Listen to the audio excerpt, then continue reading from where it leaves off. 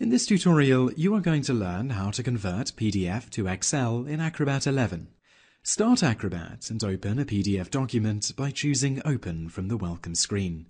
The Welcome screen is a window in the document area that appears when no document is open. The Open icon is found on the left portion of the Welcome screen, just under the Adobe Acrobat 11 title bar. If you can't see this, there are several alternative methods to open files within Acrobat or straight from Windows.